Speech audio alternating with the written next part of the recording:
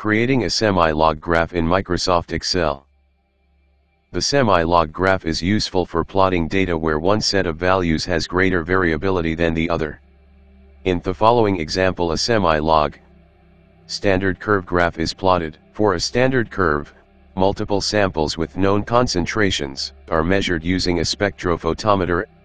Samples with unknown concentrations can then be calculated from the standard curve. Estimating analyte concentration in samples using the semi-log standard curve. The data table shown the concentrations of the standards, as well as their absorbance values at 500 nanometers, these have been measured in duplicate.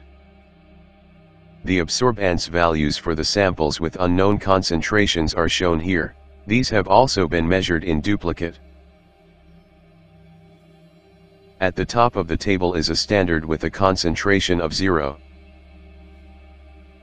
Next is your undiluted standard at the stock concentration. Following this are standards that have been diluted to known concentrations.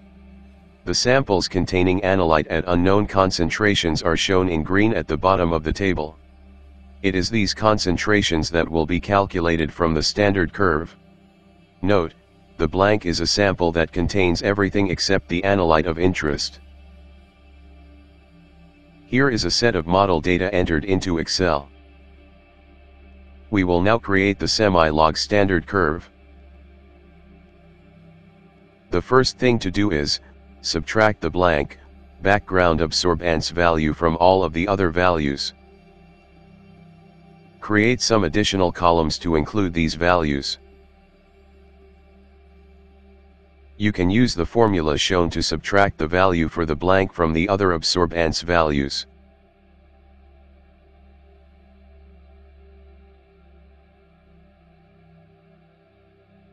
You can then copy down the formula to the other cells. Repeat the process of subtracting the blank absorbance value from the duplicates.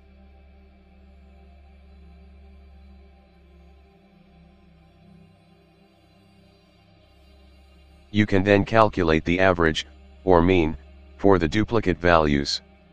You can do this using the formula shown.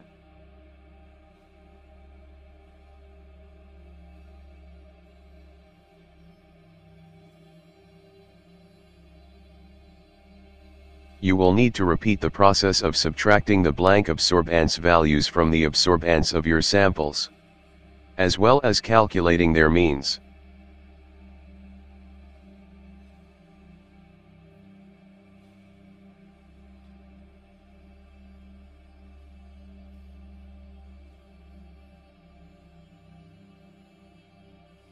When you have done this, you are ready to make a start on plotting your graph. First, go to Insert at the top of the page. Then select the Scatter Plot option.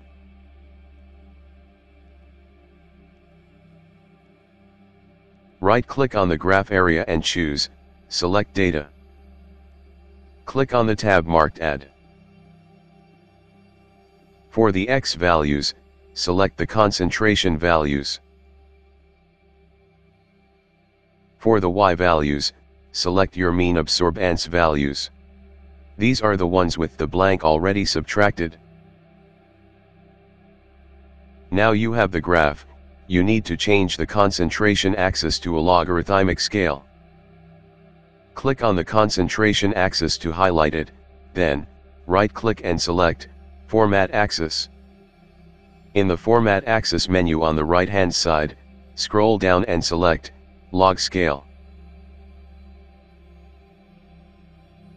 Highlight the axis again by clicking and then add minor, log, grid lines. To add a trend line, right-click on one of the data points and select Add Trend Line. From the menu select Log Trend Line. You can tidy up the graph by adding a title as well as axis titles.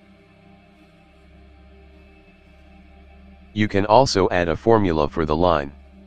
Do this by right-clicking on the trend line and selecting Format Trend Line. In the menu select Add Equation on the graph. You can now calculate the concentration of analyte in your samples, either using the equation, or by manual interpolation on the standard curve. I hope this short video has helped when creating semi-log graphs in Excel.